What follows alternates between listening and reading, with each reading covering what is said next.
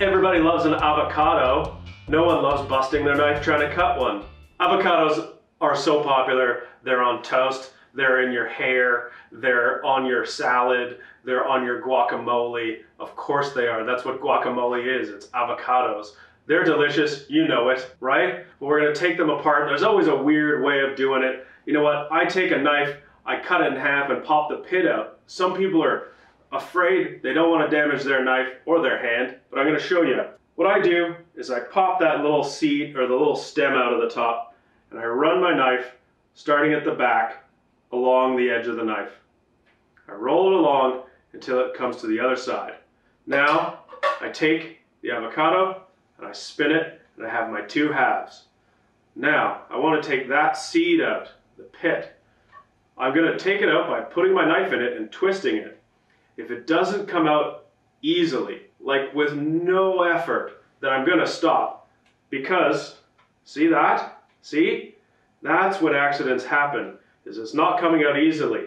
Just take a thin little spoon, give it a little quick circle, pull out the pit.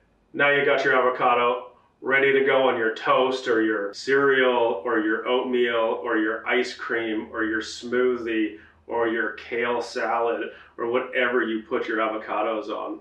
There's a couple ways to get the avocado out of the skin now. You can always slice it thinly inside without the knife running through the skin. This is what I like to do. And then take my spoon and spin it around inside the skin and pop out the avocado. Now you've got these nice sliced bits of avocado.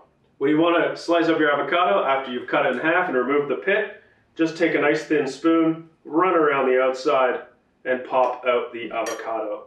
And now I'm going to slice it. Ready for your toast.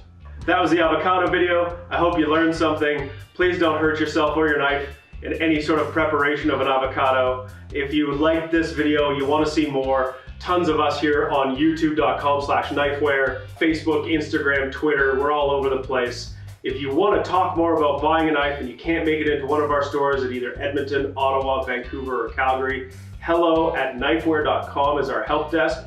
People will be happy to figure out what it is that you're looking for, get you the best thing for you, or whatever kind of a gift you're looking for. Thanks and have a great day.